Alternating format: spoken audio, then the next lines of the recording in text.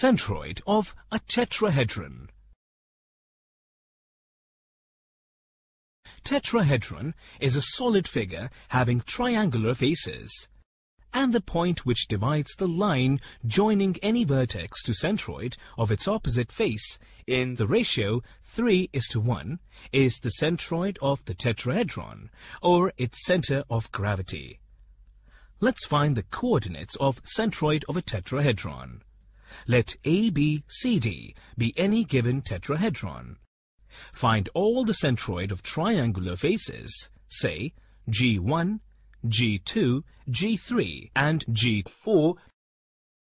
We know that coordinate of centroid are sum of all x coordinates divided by 3, sum of all y coordinates divided by 3, sum of all z coordinates divided by 3. Coordinates of the centroid are written here. For line AG1, the centroid G divides it in 3:1 ratio. These are the coordinates of G, are the coordinates of the point which divides AG1 in 3:1, which are as follows.